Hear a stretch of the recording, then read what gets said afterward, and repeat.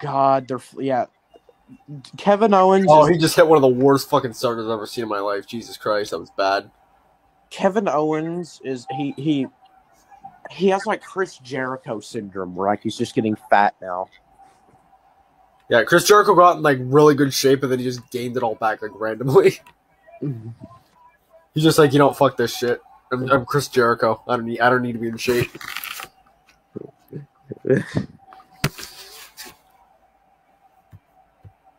Every single that stunner was like almost as bad as Sami Zayn's Superman punch. No, it was almost as. Remember that stunner that Vince took last year at WrestleMania? It was almost as bad as that. Except, I guess you could say it's worse because Vince is like 80 years old, so I guess you have to kind of forgive him for not being able to sell a move at fucking 80. Oh, Paul Heyman's in the ring. Paul Heyman's hitting. Oh, okay, this is kind of fun. He's hitting Kevin Owens. Look at that. Paul Heyman looks like he sweats Crisco. He sweats Big Mac sauce. I can tell you that much.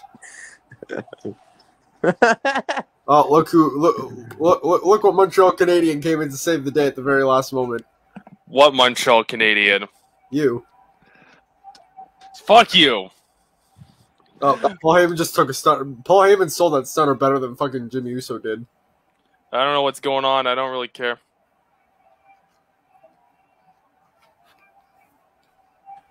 I don't know. Who gives a shit? It's wrestling. It's game. Yeah, Roman just beat Sami Zayn in one of the most unbelievable matches ever. And I explained this earlier to fucking Bobby Hill, but I'll explain it to you now.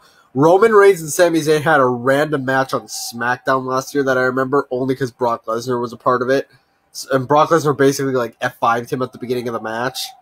And then Roman came out and fucking beat Sami Zayn in like seconds. But in this match, Sami Zayn took 3 super kicks, a splash from like a 300-pound fat Uso, and then a fucking spear on top of that, and he kicked out of all of it.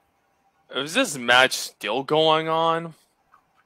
No, it's over now, but the show's still on. Oh, okay, so they have Roman. Of course, they only do it for this hometown crowd bullshit. I mean, we're to be fair, WWE is racist after all for having a pay-per-view in Quebec. Like, it's the facts. Like, here's the thing about Paul Heyman. You could shoot him in the stomach with, like, a cannonball, and you would just hear... because his stomach is the fucking cannonball. Yeah. He's so fat. The cannonball would ricochet back and hit the fucking person firing the cannon. He's fat! But still, they only doing this because of the hometown thing, and even then... PWRP actually made a really good fucking point about this match. That Reigns-Zayn match was one of the most infuriating matches I've ever seen Roman in. In no fucking reality should a scraggly ginger hobo beat the shit out of this Samoan badass. I mean, he's not wrong. I mean, he's not wrong, no. But the funny part, the thing that makes this even worse is literally not even a year ago, Roman Reigns squashed Sami Zayn in like 13 seconds. And now, Sami Zayn could, like, bring him to the limit. This is, like, the most, like, competitive match Roman's had in his entire title reign.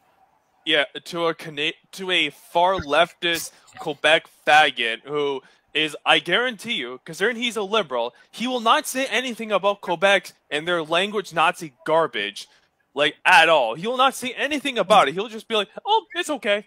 Yet, he will complain about conservatives in America for their racism. See, yeah. That is the typical Canadian liberal for you. They're okay with Quebec being racist, but if you're if you're a conservative and you try doing something for the people, you're racist. By the way, Sami Zayn is one of the most ugly fucking wives I've ever seen in my fucking life.